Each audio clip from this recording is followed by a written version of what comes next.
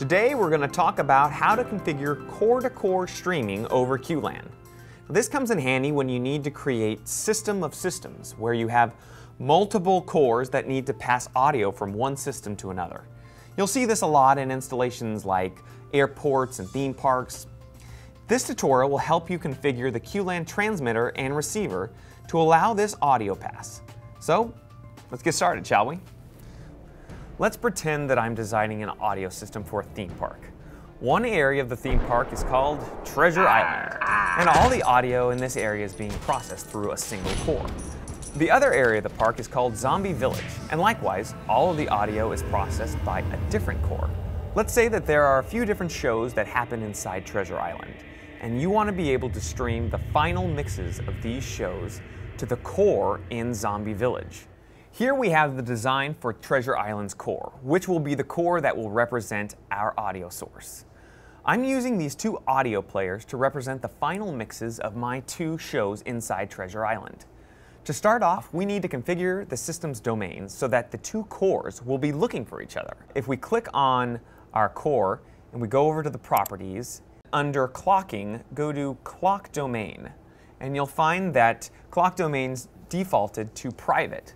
Now this is because most systems don't require more than one core, but since our system has two cores, we need to set this from private to custom. And when you do this, you get an additional pop-up called custom domain. In this custom domain field, you need to give this system a custom name. I will call mine My Park. Next, let's add a transmitter to the design.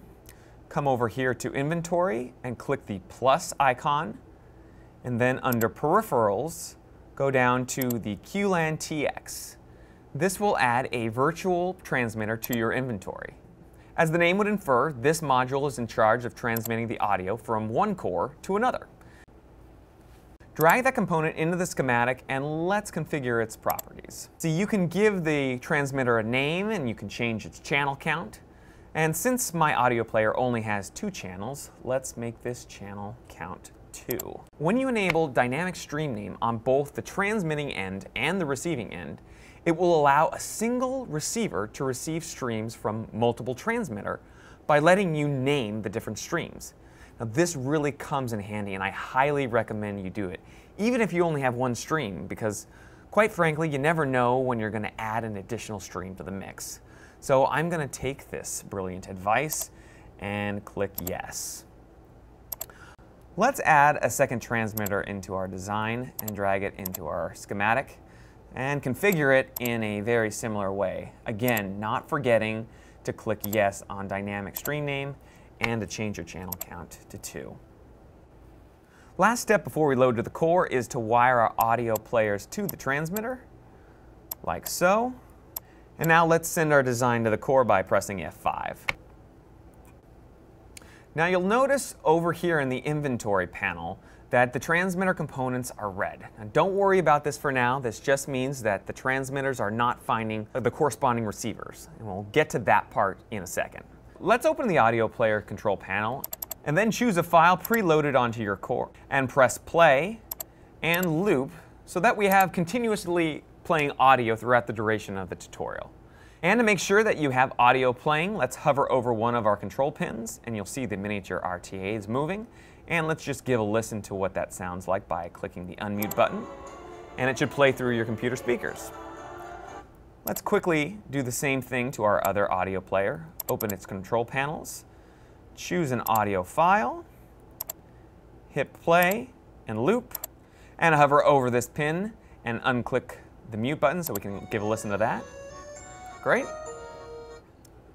Now let's take a look inside the transmitter itself. Double-click the component to open its control panel, and you'll notice that our meters are indicating that our transmitter is transmitting audio. At this point, you can adjust the gain signal. You can also have access to the mute button and the invert, but I'm mainly concerned with assigning a stream name to this transmitter. It's important to note that you can only do this while the design is loaded into the core. I'll call this one Show 1, and I'll do the same thing for the other transmitter and call it Show 2. Now that we have the Treasure Island design properly configured for transmitting, We can open up a second instance of Q-SYS Designer so we can configure the receiving end for the zombie island design. That's right, Q-SYS Designer lets you have two different designs open at the same time. Pretty cool, right? Much like before, we need to configure the core to allow for a custom domain. So we come over here to clock domain again, switch this from private to custom, and then give it the same name as you did Treasure Island. So for my sake, it was My Park. Now let's add the Q-LAN receiver to the design.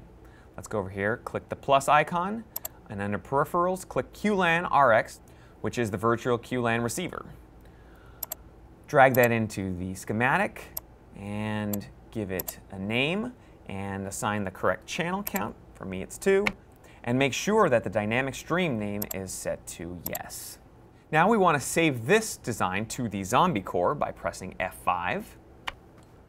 And you'll notice that in the inventory panel, our receiver is red. Well, that's because you haven't chosen which stream you'd like to receive.